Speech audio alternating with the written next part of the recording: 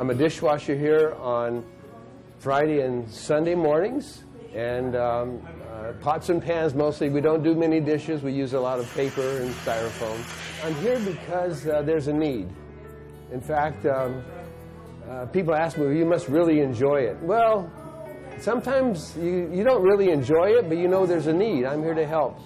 I try in the morning when I wake up to say, God, help me today to serve you by serving others. I want this to be my intention for the day, to serve the Father by serving others. And that's why I'm here.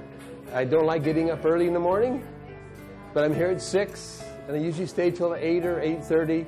I'm also a volunteer at the local hospital as a escort a couple of days a week, and as a mail courier 3 days a week. So in retirement now, I've been retired for 6 years, retired in 2010. There's a lot of things to do. People who ask me, how do you look so good? I tell them, you know what, you got to stay busy. You've got to stay busy. If you're not staying busy, first you start slowing down inside, then you start slowing down outside. And you got to stay busy. Become a volunteer. Go do something. Hopefully it's a good thing for Jesus. And it's all intended to bring the Father glory. We serve a lot of people here, a lot of people every day, 250 to 500 people a day sometimes. And some people need the help. Some are just here because they have fellowship.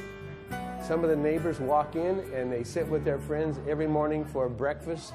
It's really more of a lunch or a dinner, but they're here because they have a place where it's safe. We have a lot of people who come here because they can't go anywhere else. They are stuck. They're on the streets. They have no other food, and that's why they're here. Then again, there are those, again, who come because it's a safe place. It's a good meal. They enjoy being here.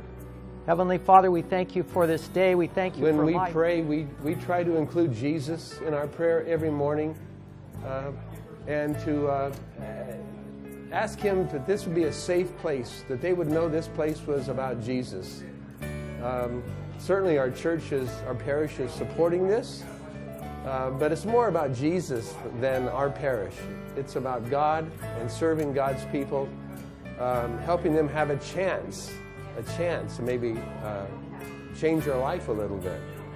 We pray actually sometimes for people to find a job. If they're really looking for a job today, Father, help them to find a job.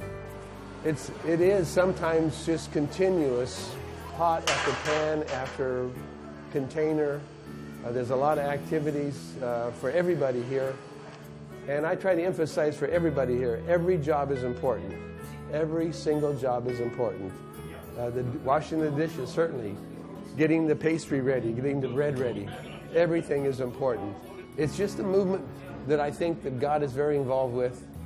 I wouldn't be here if I didn't think it was a good thing to be doing my part, to be serving the Father by serving others. And that's my intention here. So how long will I do it? I don't know.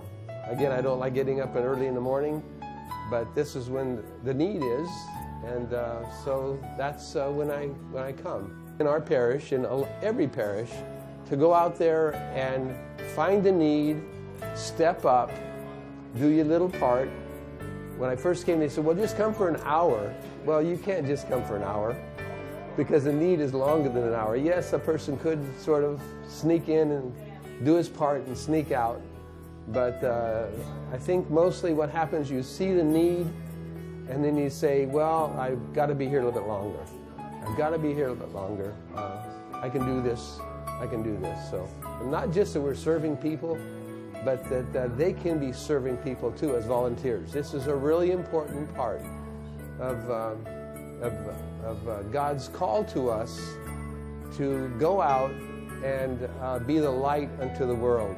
Can't be the light unto the world sitting at home just watching TV. You have to get out and be the light of the world.